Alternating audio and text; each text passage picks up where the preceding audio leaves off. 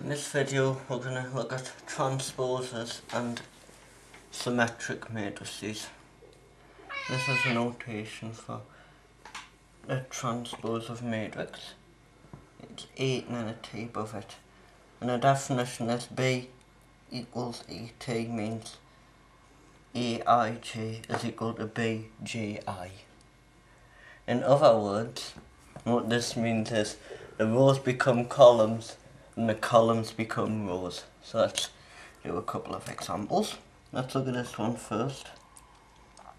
This 1, 5, which is a column, just becomes a row, so it becomes 1, 5.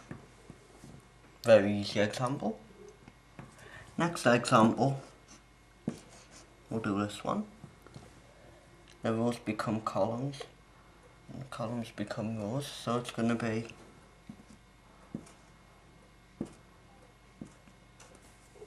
notice how this row is now this column, and this row is now that column, and that column's now that row, and that column's now that row.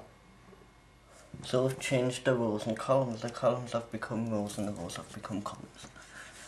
So let's look at the last example now.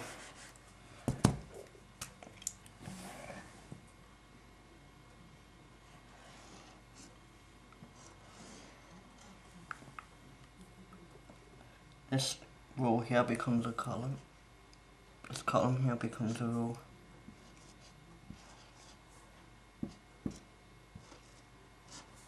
So that's the matrix we'll get. And what we've done is we've just changed the rows and columns round.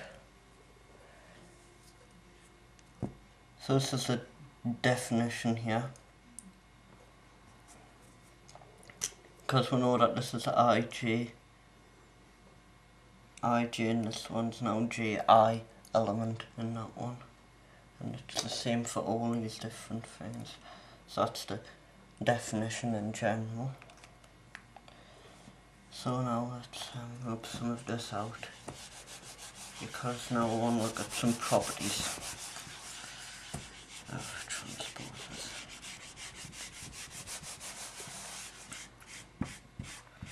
So I've got some properties down here. A transpose is equal to A. So in other words, if we've got a matrix, let's say we've got this matrix here.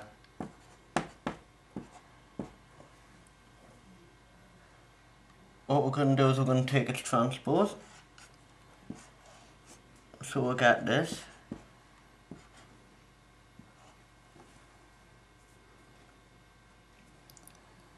So this is A transpose, and then we're going to find A transpose.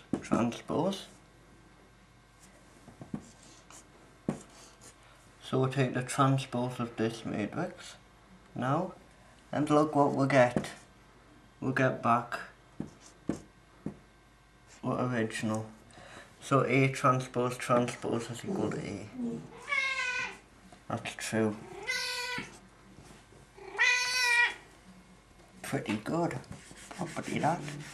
So we know if we transpose a matrix and then transpose it again, we'll end up back with the same matrix we started off with. That's our first property.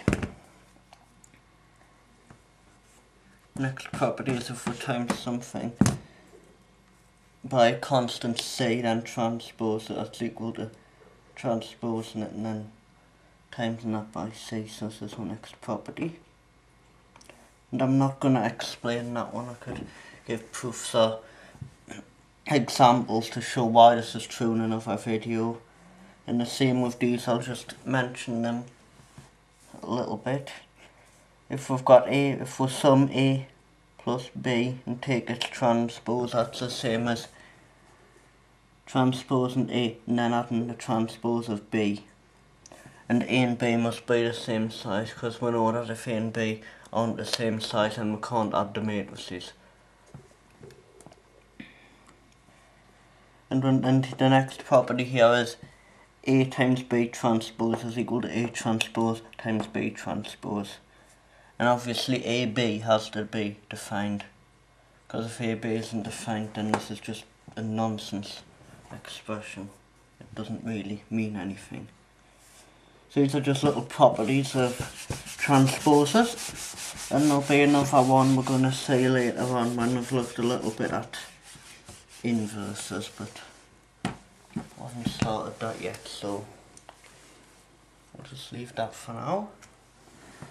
Next thing I'm going to talk about symmetric matrices. So if I have a matrix A, and it's a square matrix, which means the number of rows and the number of columns are the same. So you can only have a symmetric matrix if it's square, and also if A is equal to A transpose. So I've got A here, and if I calculate A transpose, and I get the same thing here, then that means this matrix is symmetric. And if I get a different matrix, even if it's just one value in a different place, then the matrix isn't symmetric. So that's what symmetric matrix is, and that's how we can tell if a matrix is symmetric or not. So let's take the transpose of this and see whether it's symmetric.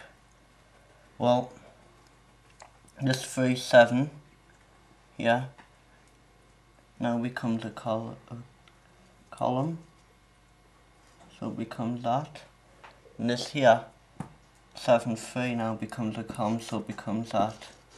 And look, this is A, this is A transpose. These two matrices are equal.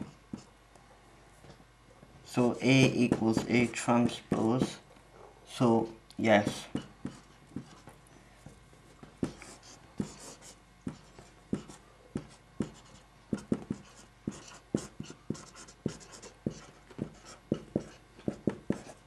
It's symmetric, which is pretty good, and we can always check this.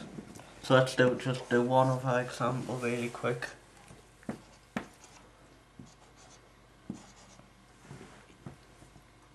Let's call this B just because we called the last one A. So what we're going to do is we're going to take B transpose and see if we get the same thing as that. So this column now becomes a row, and this column now becomes a row. Now are these matrices the same thing? Let's see. No, they're not. The 8's in the same place, the 2's in the same place, but notice the 5 and the 3 have swapped places. So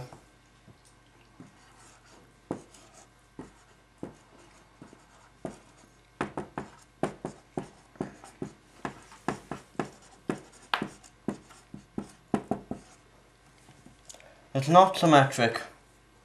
B is not symmetric because we calculated the transpose and we'll get a different matrix for this one. So that means it's not symmetric. So just because a matrix is square, it doesn't mean it is symmetric. But also if it's not square, then we don't even have to calculate the transpose. We know that it's not going to be symmetric. Because look, if I had a matrix like this, with any numbers, when I transpose it, I'm going to get a matrix of a different size. So it's clear that these aren't symmetric, isn't it? So we don't even have to check if it's just a rectangular matrix and not square.